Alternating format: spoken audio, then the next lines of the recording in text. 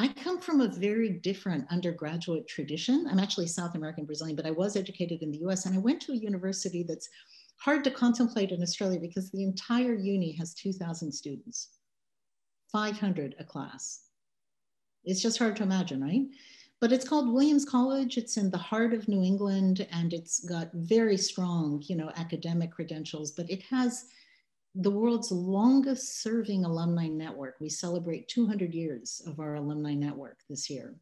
And although it's small, let me tell you, the alumni are extremely powerful and influential. And an example of that is a group of us over the last 3 or 4 years have been focusing on building networks within the global tech sector to shift policy. And in the tech sector, where so many of our undergraduates aspire to be, right? Because it is ascending and exciting and so forth. They need talent and they need values to be aligned with what young people coming into the market want. And it has worked. One-to-one networks of people that studied in the same place many years ago across generations coming together, Amazon, Microsoft, Google, Facebook, Netflix. Extraordinary change is possible through deliberate networks of people, and universities cultivate them.